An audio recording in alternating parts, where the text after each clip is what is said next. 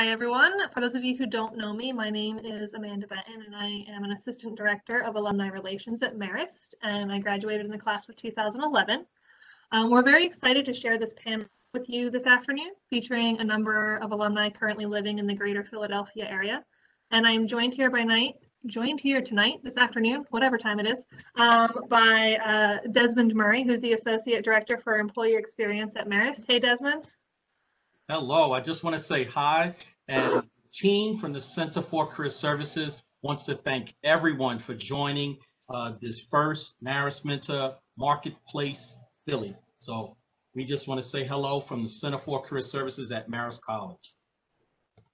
Thanks, Desmond. Just some technical notes before we get started. Due to the number of participants, we have muted all lines except for the panelists. If you have questions, you can use the chat feature.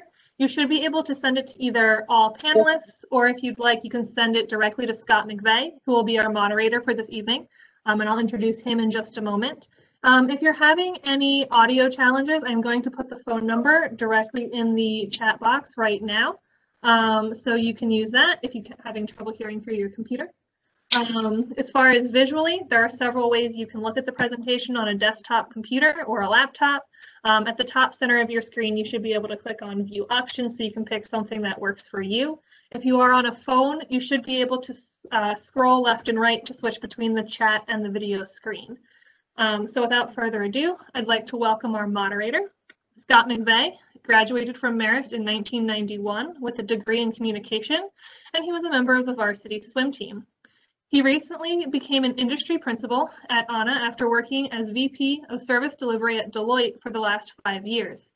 He was instrumental in starting the Philadelphia chapter of the Marist Alumni Association and is currently the president of this chapter. Scott, thanks for joining us today.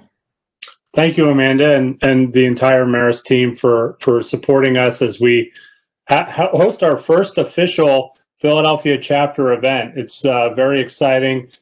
We tried to get this going right before the pandemic started, and that took the wind out of our sails, but it didn't stop us at all. Like, we're going to keep going, and we'll find a way to keep going and build a community here in Marist in Philadelphia to track back to Marist and make sure that we're keeping connected to the school. So thank you all for joining. I think we've got a great conversation today, especially topical with just the kind of upheaval that we've experienced here and how hard it can be to find a new job and to find a new opportunity in this sort of remote working environment. So the fact that we've got in our alumni group some very strong voices in today's conversation, and again in the one that we're going to do later on in the winter. So without any further ado, I'm going to introduce our panelists today because I think we've got some really great folks lined up for you.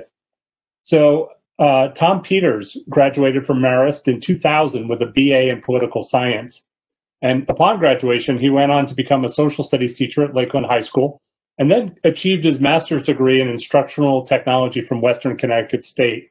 After leaving Lakeland High, he was appointed by Governor David Paterson to serve as the director of e-learning for the New York State Higher Education Services Corporation, where he developed the online financial literacy program for New York Helps student loan program.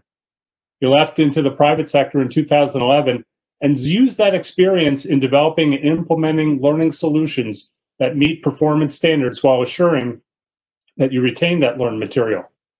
He has over 20 years of experience in providing professional development through the uses of instructional technology and traditional content delivery methods to improve workforce quality across multiple industries, from healthcare to telecommunications and financial services, where he currently works as the Vice President of Digital Learning Design with Leadership Edge at JP Morgan Chase.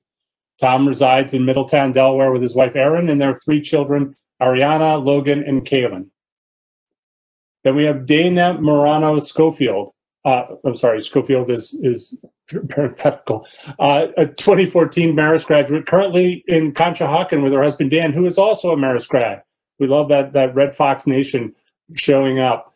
After graduating with a degree in psychology, she worked in a charter school in Harlem and then went on to complete her master's and PhD in educational psychology at the City University of New York. She currently works as a research scientist in ACT's Learning Division where her research focuses primarily on the development and assessment of social and emotional skills in students.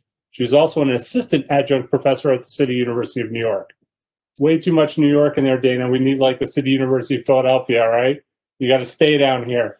But fantastic bio. Nicholas Russell is a fifth-year graduate student in applied mathematics at the University of Delaware. He holds a BA in both secondary education and mathematics with minors in psychology and computer science from Marist in 2016. That's just fantastic. That's way too many degrees. I got out with one. He's piling them up. Nick has participated in several research experiences and internships working for the University of Tennessee, the NIH, Army Corps of Engineers, and Oxford University. Outside of mathematics, Nick sits on the board of several organizations at the University of Delaware, such as the Graduate Committee in the Math Department, UD's Anti-Racism Initiative, and the UD chapters of SIAM, which is the Society of Industrial and Applied Mathematics, and the Association of Women in Mathematics, along with volunteering to be on the board of directors for the Delaware Science Olympiad. Fantastic group that we have today. Ryan Kenny was born and raised in South Jersey, one of my guys, and went to high school right over the bridge from Philadelphia. After graduating in 2010 with a bachelor's in business and a minor in environmental policy, he spent a summer interviewing focused on finding an early stage tech company primed for growth, which landed him at a small tech company and Microsoft partner in Jersey City called AvePoint. He spent 6 years as a recruiter, helping the company grow from around 700 to 1,400 employees globally before moving to Amazon Web Services, where he spent the past 4.5 years supporting that business grow from about 10,000 employees to over 40,000. Ryan now leads a recruiting team at AWS focused on hiring sales and solution architects and is passionate about cloud computing and artificial intelligence technologies. Ryan currently lives in the Fairmount neighborhood of Philadelphia, and when not working, can be found running along the Schuylkill River or learning the guitar. Pamela Lowe graduated in 2001 with a BS in Business Administration with a concentration in marketing. She was a two-time captain of the women's lacrosse team and recently named to Marist Honorable Mention MAC Honor Roll team. Pamela has held several different roles in her career at Ernst & Young, including administrative, business development, and most recently a marketing role in the technology, media, and entertainment and telecommunications sector. Pamela lives in South Jersey with her husband and two young girls. She's passionate about fundraising for childhood cancer research through CHOP, or Children's Hospital of Philadelphia, after her daughter was treated for leukemia there. So we've got a couple of different topics here, and we're going to go through this one by one. We welcome your questions through the chat window here if there's something that comes up, and we're going to have a Q&A period after that, and I'm going to take your questions and some of the ones that have been submitted ahead of time to go back to the panel. So first up, we've got Tom, who's going to talk about virtual learning pivots, especially in the time of COVID. Tom?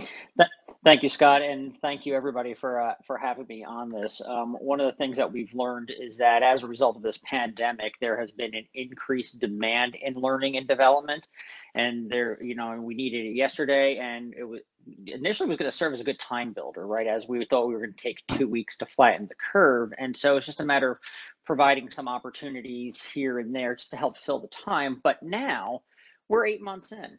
And, I don't know if you've seen the news down here in Delaware, what's going on in Philly, it's now 8 months in and counting. So learning and development still remains to be a remote proposition. And so one of the initial steps that was taken when learning and development had to adjust to the pandemic was like, well, let's just do what we did in the classroom and do it over Zoom and do it over webinars. And that's going to be good enough.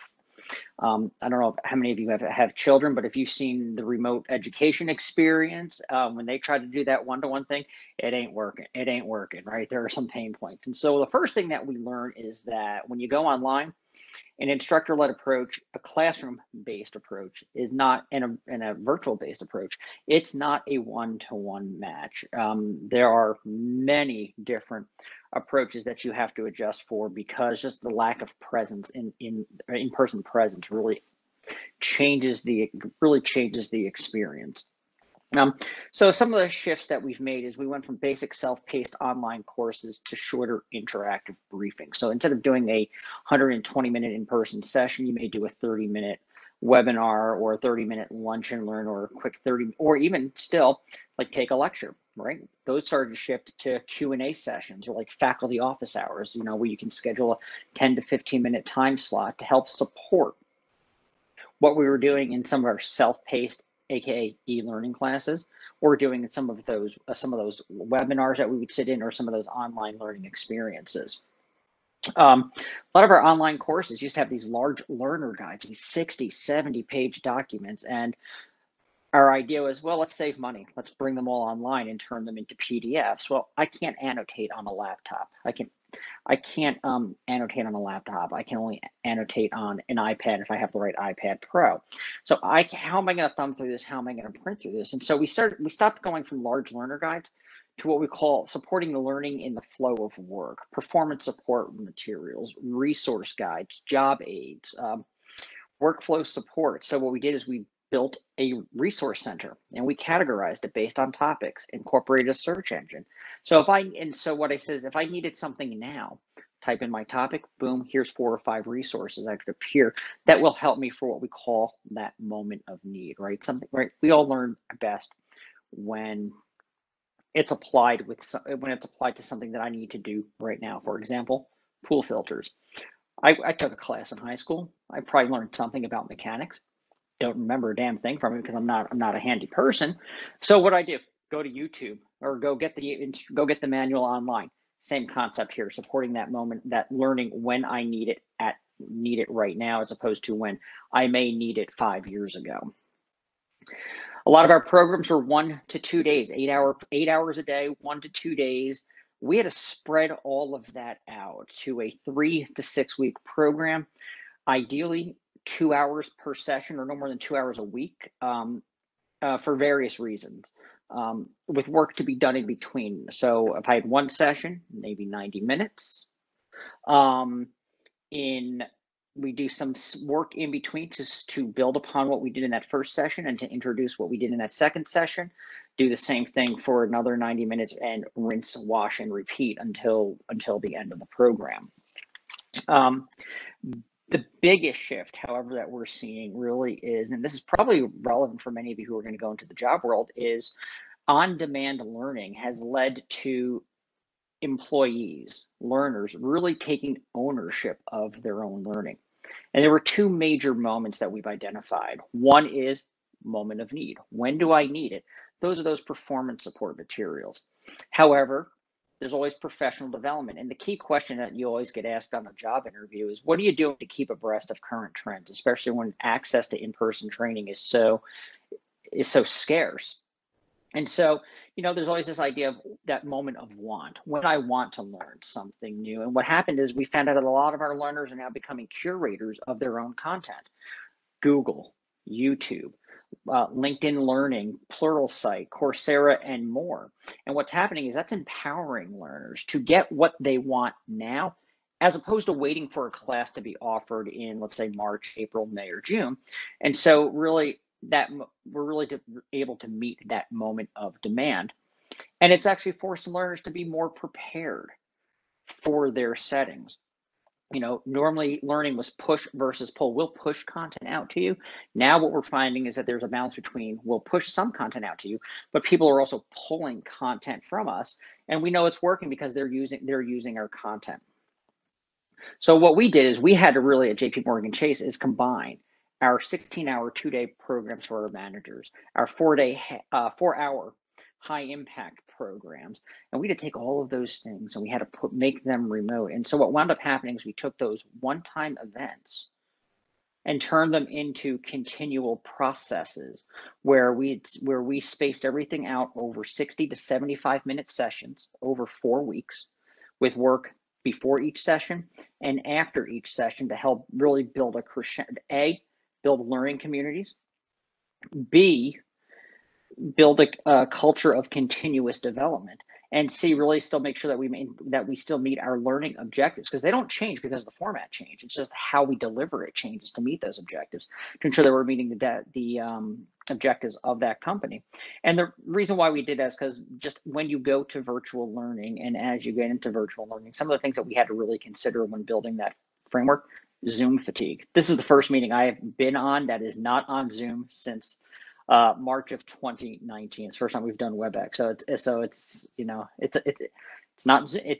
not in person, but it's more refreshing because it's not, oh, another Zoom meeting, right? And there's fatigue. So we know that like after 45 minutes, there's a law of diminishing returns in attention. You know, we have to find ways to make it interactive, but there's also still a need to socially connect, right? Especially more than ever, because we're so dispersed, we're so far apart. So really, when we make those pivots to virtual learning, we had to make sure that we included those activities to allow for the social connections that you normally would, that we were depriving because we had to take them out of the classroom. So, you know, and those are really what you're going to start seeing when you go into the quote unquote real world, or when you get into the corporate world. You're going to see a lot of those changes in the way that you're learning. Is that you're going to own more of it. You're going to have more access to on-demand learning, and you're going to see that it's going to be spaced out over time with a series of breaks.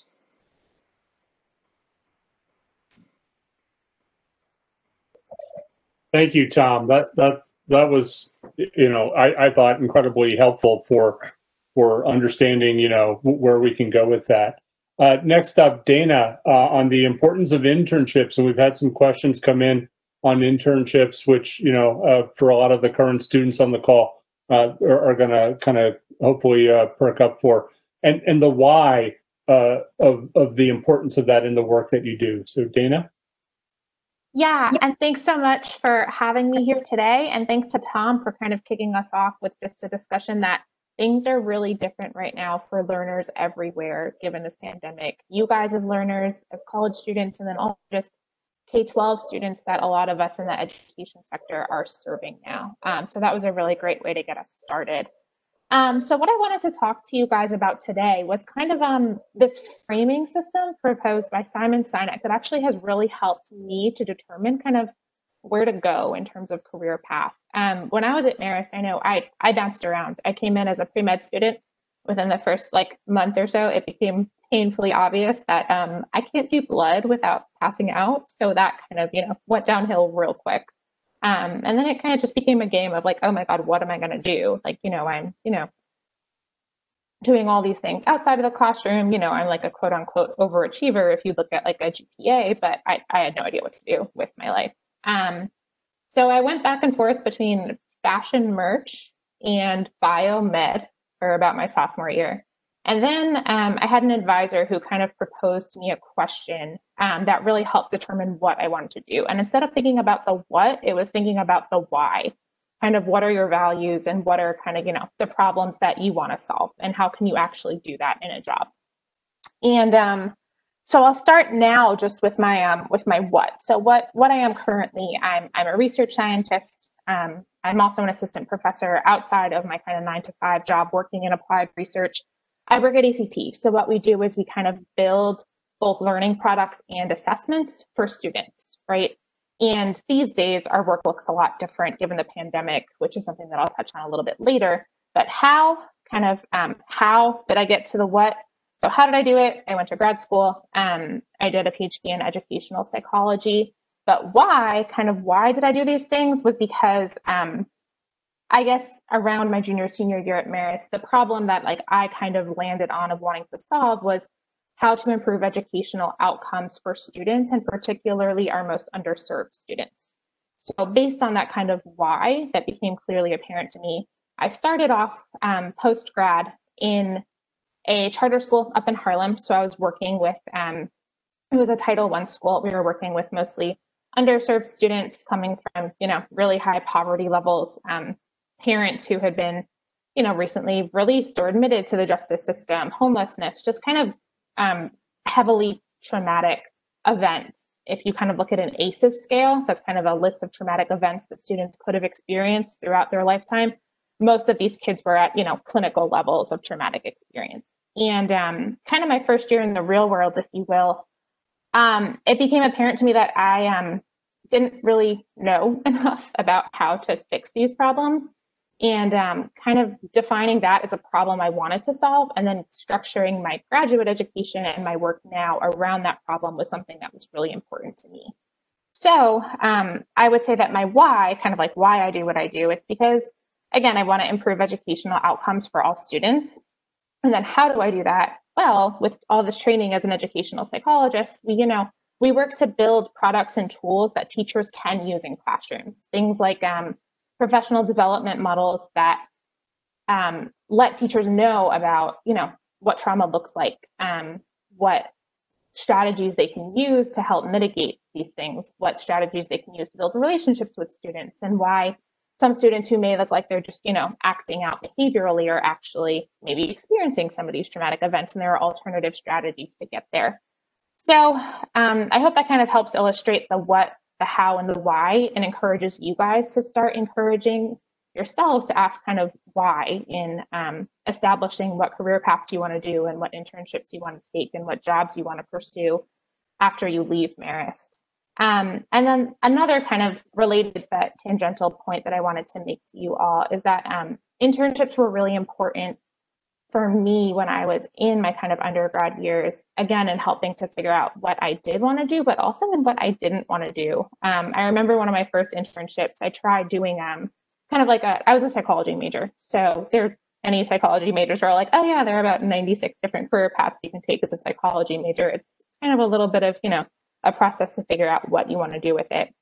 And I remember one of my first internships I totally hated, and I was all, upset over it. Because I was like, oh my God, I got this internship. Aren't I supposed to love it? Like, I think this should be, something that I really like doing. But I didn't. And realizing that I didn't want to do kind of like one particular application of psychology almost helped me more figure out what I did want to do. So just keep in mind for any of those of you who may be kind of dabbling in different fields, internships, subcomponents of fields, that it's okay to learn from an internship that you don't want to do something almost equally as much as an internship that you do want to do.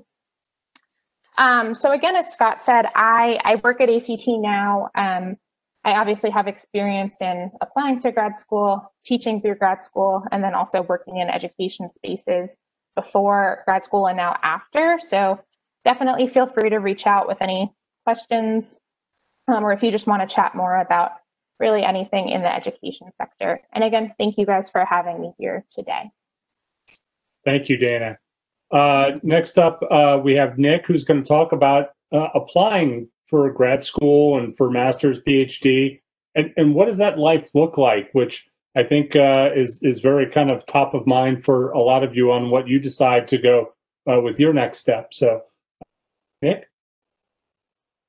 Definitely. Thank you again for having me. It's a pleasure to hear all these things. And I'm actually going to kind of spearhead off of what Dana was talking about here. And I'm going to share some slides that I just think will be a little bit.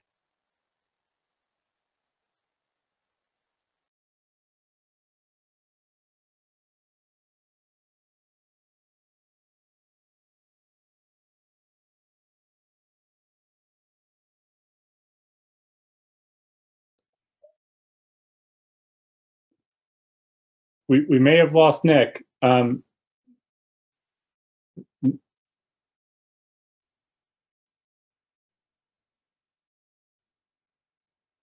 looks like Nick is still here. At least. So this is a great example of the importance of a good technology background and then really being able to hold on to that. Why don't we give him another second or so, and if not, we'll just kind of kick down to Ryan, and we'll come back to Nick when we solve for that. Does that make sense? Since we're I can see that Nick is having connection issues, so it might be better to switch to Ryan and come back. Yeah, Ryan, do you mind pinch hitting here, stepping in? Not at all, not at all. Amanda, I would just need to share. Oh, there we go. Okay.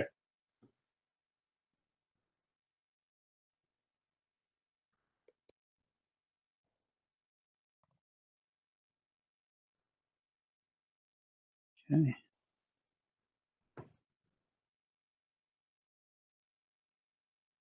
Okay, my screen showing? Yes. Okay. All right. So Thanks for the patience there, team, and good afternoon, everyone. Excited to be part of today's discussion. As Scott mentioned earlier, my name is Ryan Kenny. I'm currently a recruiting manager with Amazon Web Services, so it's only right that we talk about a little bit about interviewing today, and we'll focus on the virtual interviewing given today's new world order. We only have 5 minutes, so I'm going to keep it high level to the point. We could talk about this for a long time. Interviewing today versus a pre-COVID world, the recommendations I would normally provide folks ahead of interviewing are mostly the same, with some additional things to prepare for and consider. Now we are 100% virtual. So, let's out of here. So first off, set yourself up so that come interview day, the only thing you're focused on is the conversation and the questions being asked of you. Eliminate anything that would interrupt that focus. So test your technology. We just saw a great example. Make sure your camera and mic work effectively.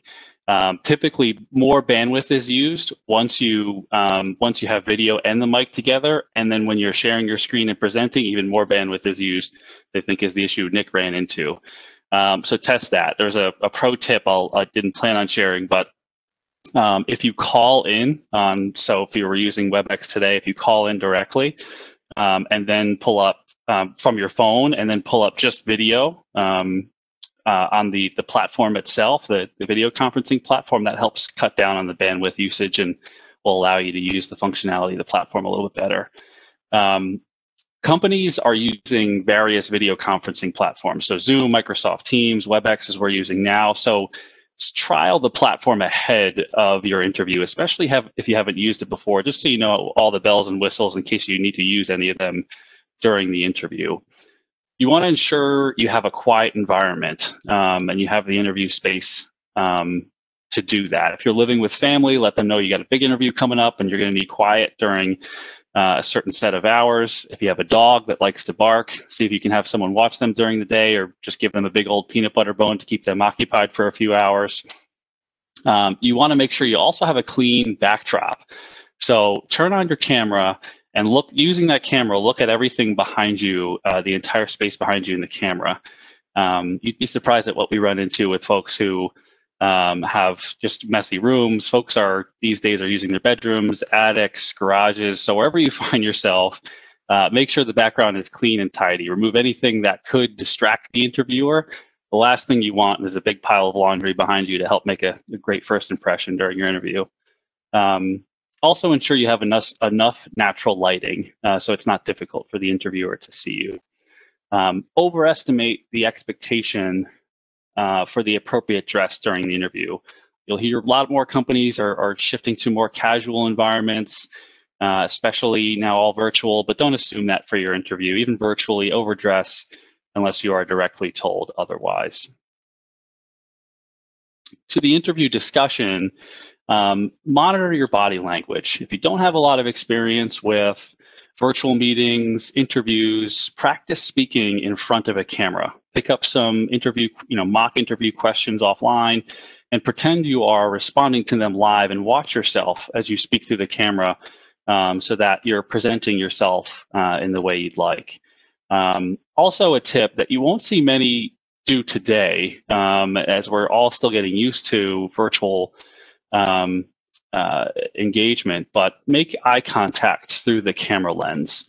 Most interviewers that you meet with won't be doing this, and it's a bit awkward at first, but looking directly at the camera provides a level of engagement that will earn trust with your interview as it mimics direct eye contact with them.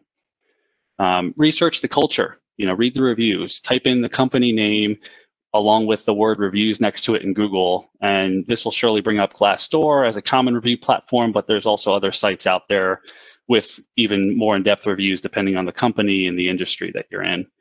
Understand who the competitors are, read the recent news releases, the company blog to get up to speed with the latest happenings with the company, who is the executive team, what are their backgrounds and priorities.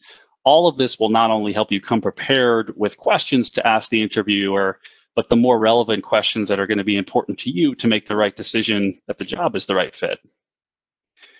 Familiarize yourself with common interview questions. Why are you interested in the role? What's your biggest weaknesses you'll see in most interviews, as well as other behavioral questions online. Some of those review platforms I just mentioned will probably share a lot of the questions companies typically use.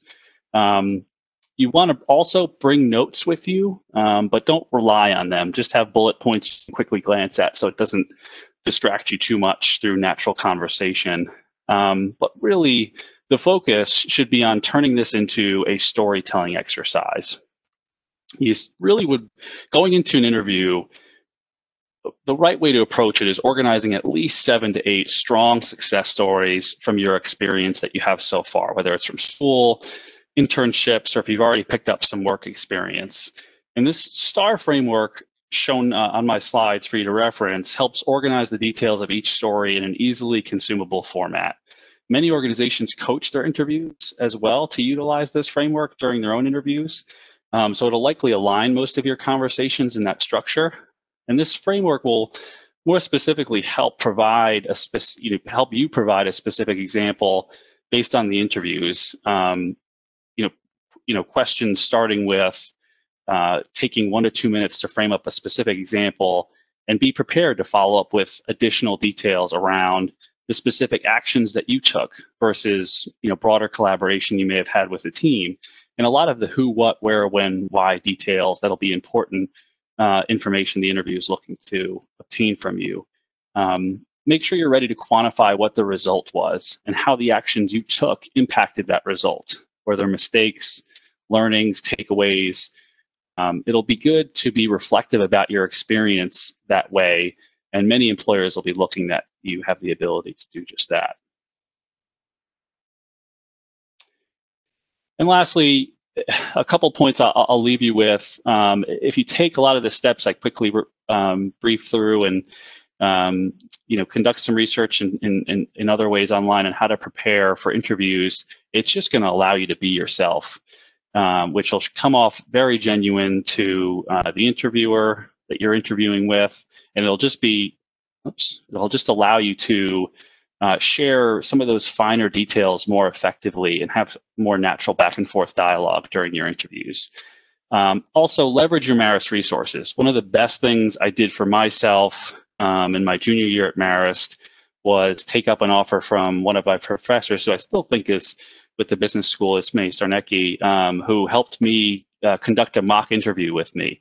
We used the media department to record it, and I bombed that interview so bad. And I'm glad I did it, because I learned a ton about my posture, how to articulate and illustrate, how to provide certain details. I got the right constructive criticism from Ismay to go back, look at the recording, and improve for my future interviews for internships, all the way into the interviews I did post-graduation for full-time work. But thank you very much for joining us today. I look forward to the Q&A in just a bit. Thank you, Ryan. That was incredibly specific and tactical advice that hopefully people can run with.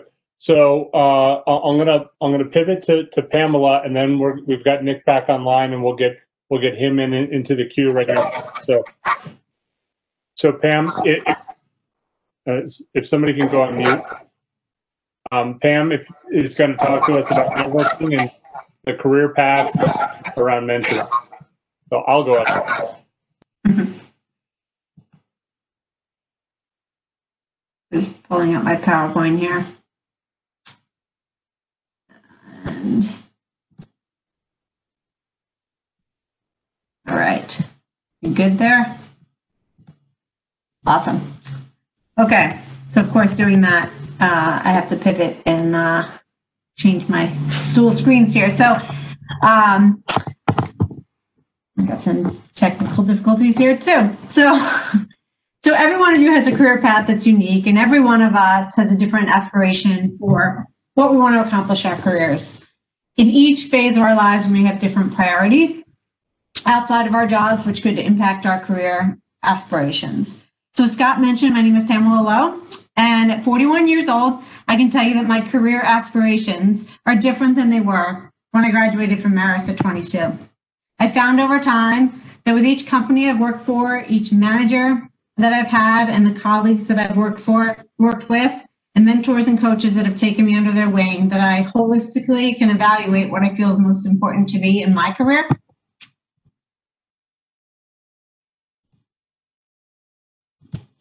So for me, these things are having challenging and meaningful work through interesting projects, having a positive and fun team environment that's open and inclusive, and working for an organization with a defined purpose, including social responsibility and diversity and inclusiveness as top priorities, and having an ability to own my own schedule so that I can balance priorities at work and at home.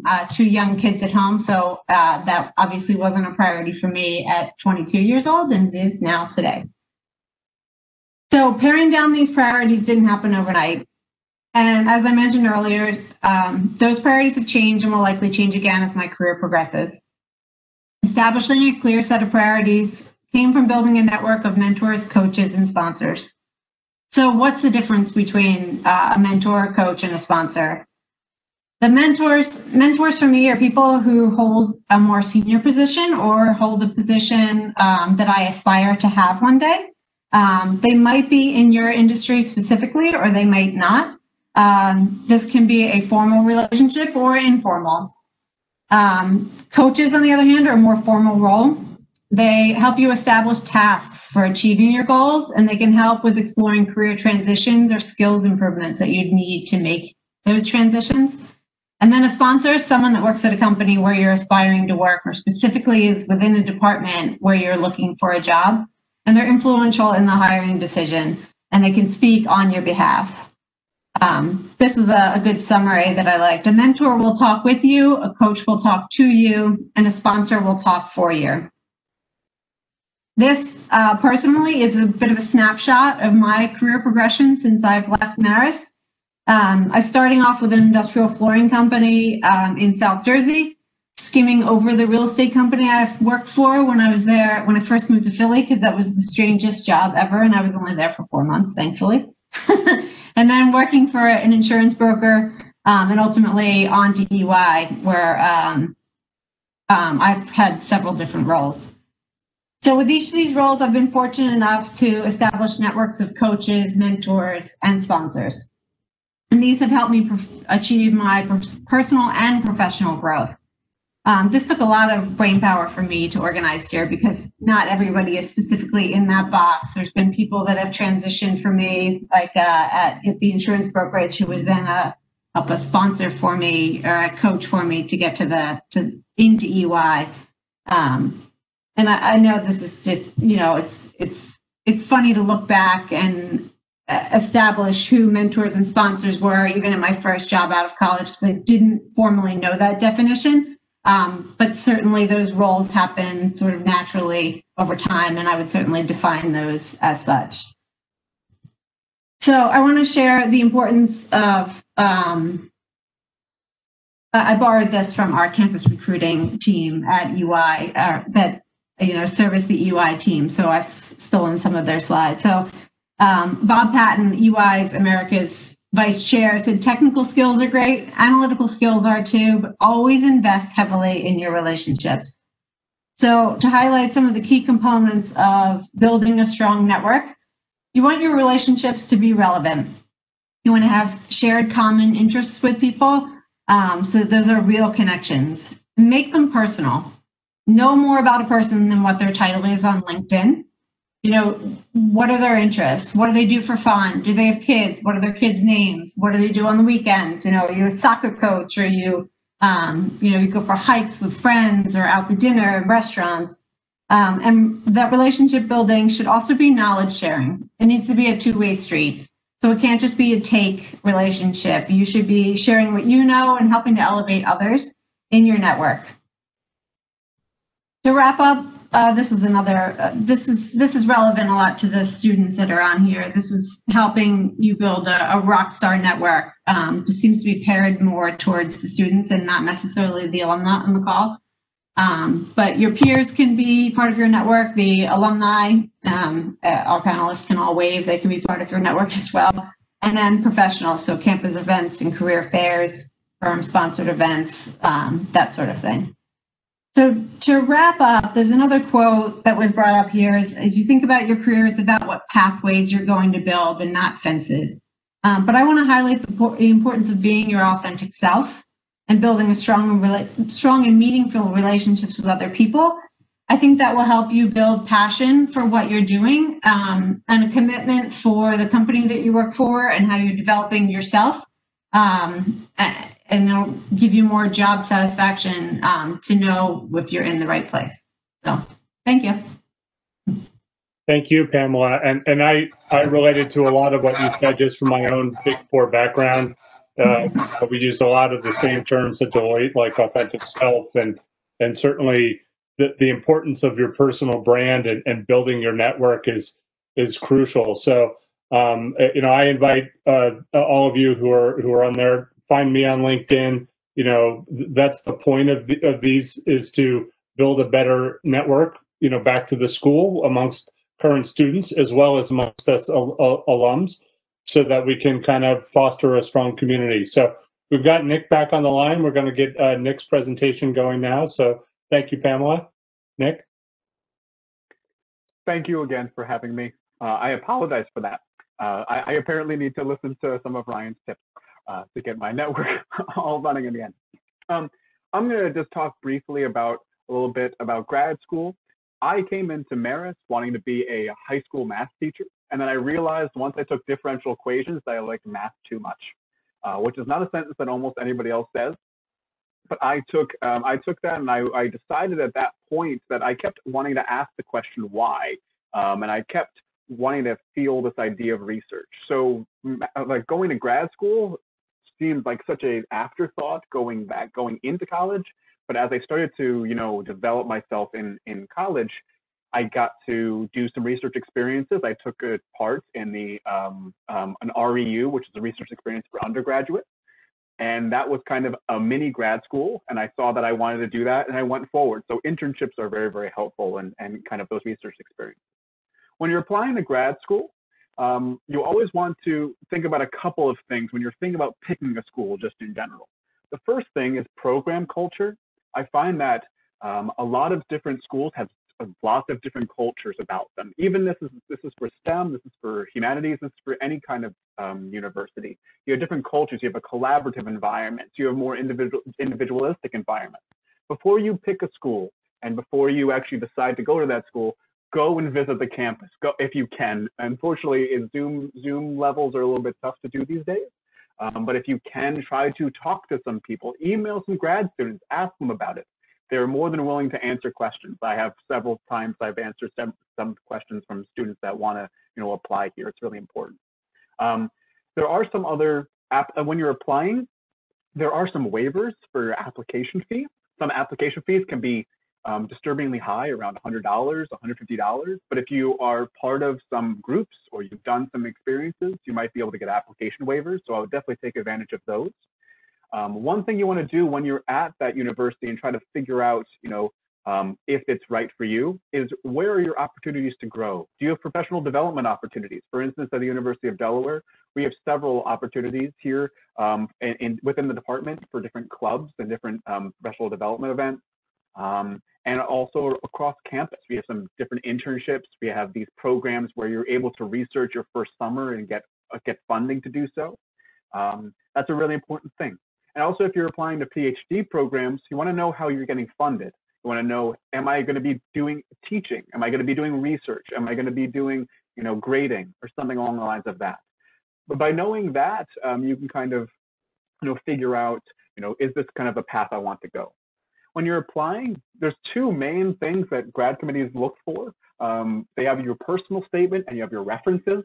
References kind of deal back to networking.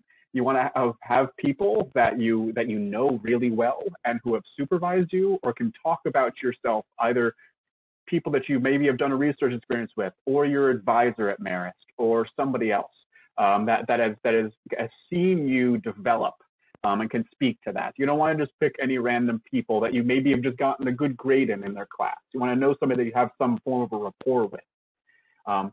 In your personal statement, they basically want to think you want to convince your audience that you're prepared to do research, that you're prepared to you know, become a, let's say, mathematician, become a scientist, become a professor. You want to convince them that what makes you stand out and why do you want to go to grad school? You want to keep asking yourself that why over time. And as the life of a graduate student, it has changed a little bit over time. You know, your first couple of years, you're taking classes and you're taking exams. You have some of these preliminary and oral exams, so you have to take those courses. You have to take those exams to move on forward in the program. But that's what's kind of really interesting. You know, you're finally taking classes you want to take. You're taking these courses, you're meeting people, you're connecting with all these different professors and starting your research. And there's a lot of different opportunities and research experiences to go for. And I highly suggest if you ever do go to grad school and you do go into a PhD program or something like that, it's really important that you always keep seeking those out because it gives you options on what you want to do after you leave. It's really important in that way. There is a lot of work just in general. I consider it the 100-round boxing match. You're going to get hit down a lot of times. I did not do very well at the beginning of my grad program. I felt a little bit farther behind. I even had some imposter syndrome, and I still have that. And that's kind of almost pervasive in academia. But what's amazing is if you pick a program, and it's really important to pick a program and pick people around you that you can kind of fail, but come back and they'll bring you back up. And that's what a lot of grad school is. It's about bringing people with you, and it's not a competition. It's all about trying to get to that finish line and get your degree, and also keep remembering your why. Why do you want to go to grad school? The people that complete grad school are not the smartest, they're the ones with the most drive. And that's a really important thing to remember. Yeah, and I've found that over time, my why has changed, and grad school has changed, unfortunately, now because of this pandemic. A lot of programs are, for instance, not taking as many students this upcoming year. That's because of all the cuts. But there are, you know, a lot of times when you apply, you have to, you know, give your GRE scores. You have to give some application fees and stuff like that. A lot of them are being waived, which is good. So you're able to apply more. You don't need to take the GRE for a lot of schools now. And there's different ways that they're trying to manipulate that. So if you have any questions about grad school, feel free to email me or anything like that. I'm currently trying to search for a job afterwards, so my networking is really picking up at this point. So with that, I will end there. But thank you again for having me. Thank you, Nick. We've got a number of questions here, and I want to move to them quickly. So in no particular order here. So we've got one here from the audience. Around and Ryan and Pamela, and you know, I'll even take maybe a little swing at this too. Companies where you're, you know, that are working on artificial intelligence. So how do their positions and companies foresee AI development coming into play in the future, and whether they think this is a benefit to their companies or any detriments they think this can pose in the marketplace? Sort of a wide-ranging topic there. I guess it's sort of like, where do we see the field of AI going, and you know, maybe if we can track it back to where do you think the opportunities are for Marist graduates to you know, find opportunities there? I can start. Sure. Certainly, EY has a big AI consultancy, as Deloitte does as well. So there's certainly work at EY. I would say that if this person was asking that specifically at a current student, our internship program is not that sector or those types of positions. The consultancy are much fewer and far between for our internship program. So it might be a little bit more of an experienced hire type of role. But AI is certainly implemented in a lot of the work that we're doing. To make things automated, it is opportunities for, you know, different brain power, for people to think differently and utilize skills differently than, you know, just crunching numbers the way that we used to before. So it's not going away. So we need to embrace it and help learn new skills. That's also part of the learning development, and just constantly evolving personally so that so your skills aren't just the basic crunching numbers. It's the big picture thinking. Yeah, from my own perspective, and my background is actually in sort of e-discovery and machine learning type of tools to help find data forensically around litigation. So I would think about this for the questioner in terms of use cases. What is the artificial intelligence solving for? And if you want to kind of like get in front of that, and this is really maybe more like applied AI, if you want to think of it that way, versus sort of just algorithms for algorithm's sake. But what are you solving for gets you probably a leg up on your competition in terms of how you can just take that thinking and do something with it in the marketplace. With my company, we find data that's relevant for privacy concerns or for litigation across huge data stores. So that's just one use case. Obviously, there's search. Google uses it to sell ads, right? So, I mean, they're not a search company anymore; they're an advertising company. But anyway, Ryan, I don't know if your experience at AWS, if you run into this, or if you're a little more removed from these things. You're on mute, sir.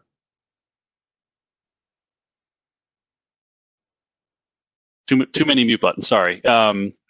So I'm in no way a techie, but I think it's a transformational technology. It's very early. So if we look at different industries, like in the customer service industry, we'll start to use AI assistants. If we're talking about the transportation industry, autonomous cars are certainly on the horizon. In education, textbooks are digitized with the help of AI. Early stage virtual tutors assist more human instructors. We're going to see AI impact different industries in a number of different ways. And I think part of that question, correct me if I'm wrong, Scott, was just the kind of gearing back towards the opportunity and how do I get involved. And I think there you can go after companies who are developing artificial intelligence solutions and bringing products to bear into different industries.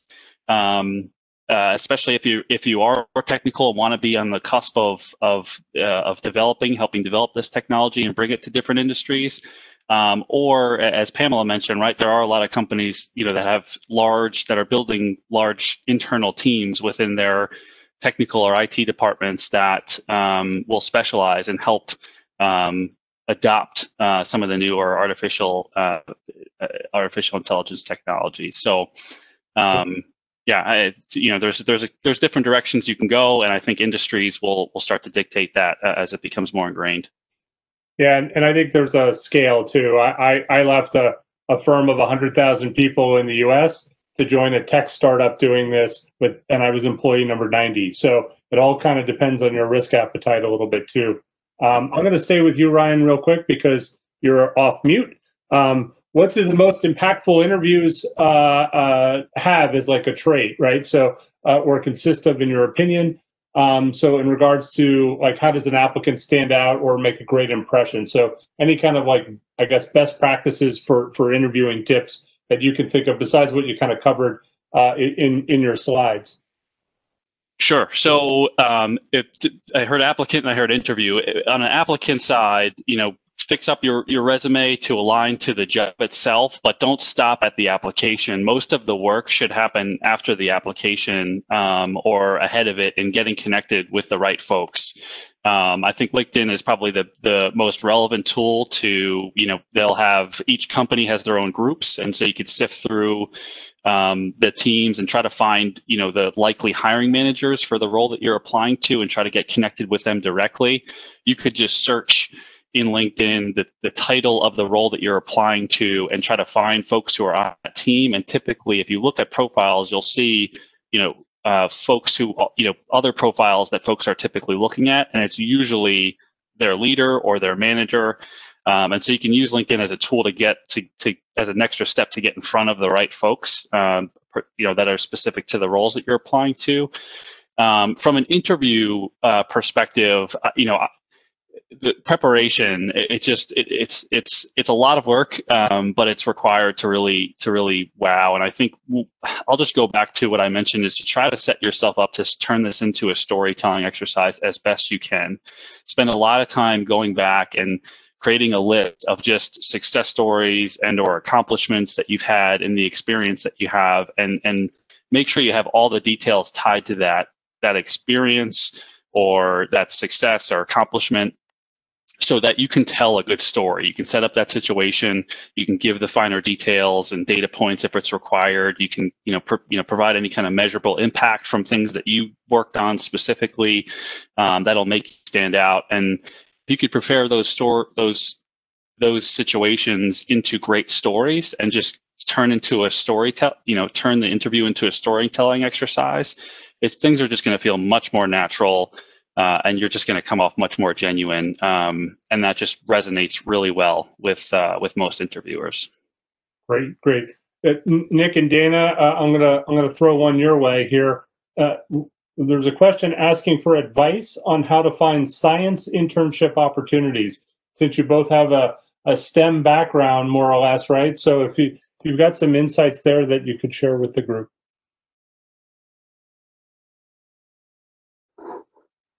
Yeah, sorry, Dana, go ahead if you're going.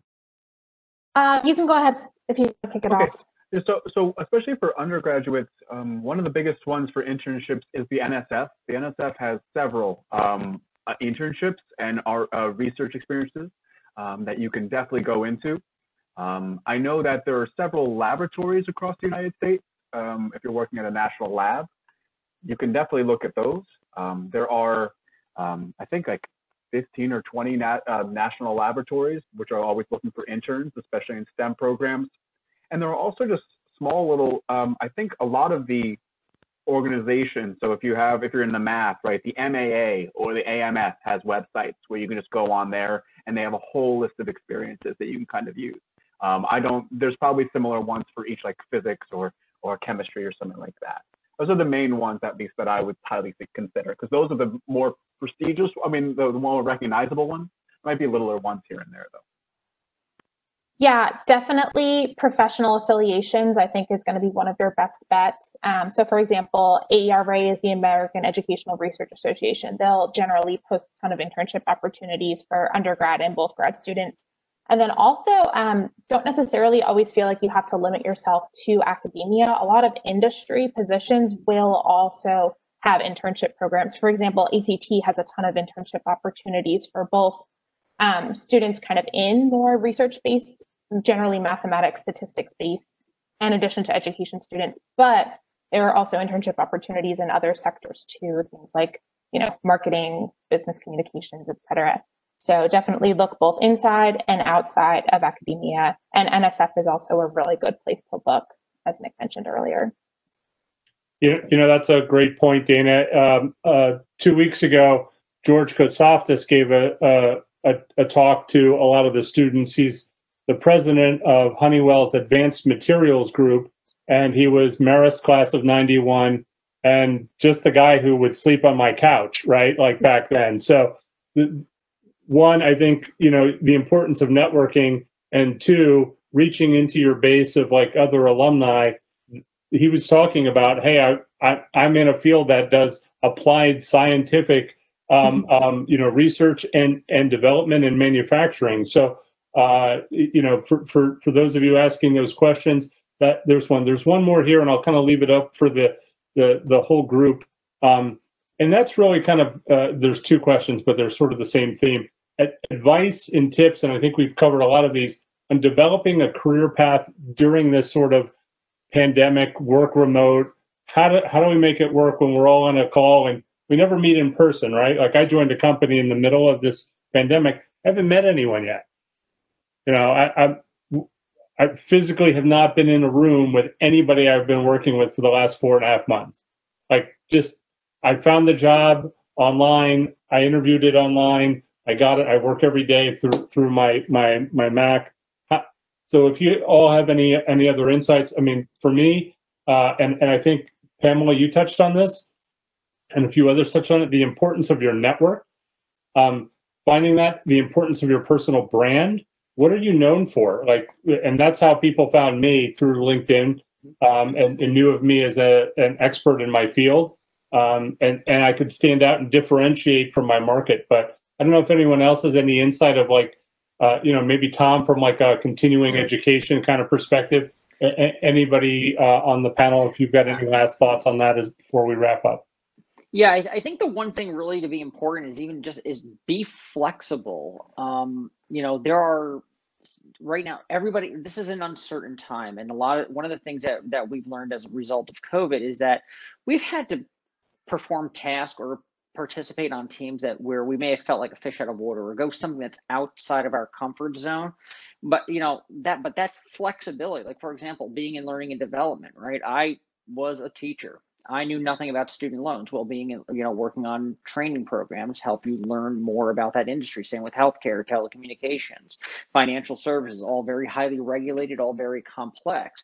But the ability to flex and learn while you're flexing, right? And really being an owner of your learning and a curator of your learning is really going to help you progress in your career as you move on. And it's actually going to open you up to a lot of opportunities that right now at 20, 24 years old, you're not even aware of right now. But someone on those multifunctional or those cross-functional teams that you're working on is going to say, hey, look at that person. That person is really sharp, and I think this is somebody who could do really, even though they're not in my department, I think this is somebody who can really add value to my team. And sometimes you just step into a pile of mud and it comes up smelling like roses, and it's just because of that flexibility. Great.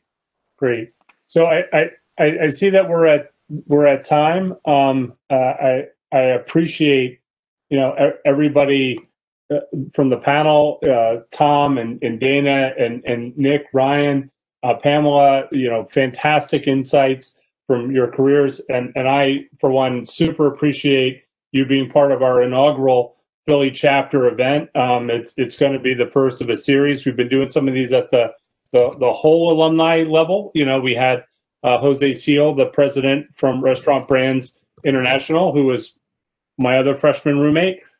He's the CEO of Burger King and Tim Hortons and Popeyes. Gave a great speech to students with the school. George Katsoptis did it. So bringing business leaders from the Marist community back to the school helps us as a school differentiate from everybody else. If you're a student now, I think you should feel good about your attendance at Marist right now. Like, there's a lot of value here, and there's a caring community that wants you to succeed. Your success is our success. So, and we want you to be active members of our alumni association in a few months or a year or two, whenever you graduate, and I'm very grateful for everybody on this panel and for how giving you are of your time today. And hopefully very soon we'll have a chapter event where we're all together and kicking back a beverage or two and having a good time, and maybe Marist basketball will win a game too. That we'll get our arms around something. I'm from the class that matriculated, and we haven't been back to the tournament since. So, that's a curse that we all carry. But again, thank you all very much for coming. Amanda, I don't know if you have any last words or. Yeah, just two really quick things. One, you mentioned a webinar with George Katsoptis. He's actually doing another one tomorrow at noon. So I just dropped the link in the chat. If anyone is interested in signing up for that, you're still welcome to do so. If any of your friends, or if you wanted to come back and see a specific part of this event, we will put this up on our website in the next day or so, so that you can review it or share it with somebody else if there was something that stood out to you as meaningful. But that is really all I have to say. Again, thank you, Scott, Dana, Ryan, Tom, Nicholas, and Pamela. You guys are wonderful. Appreciate you sharing your expertise. And I hope everyone has a wonderful evening. All right. Thanks, everyone. Thanks. Thank you. Cheers. Thanks, everyone. Bye.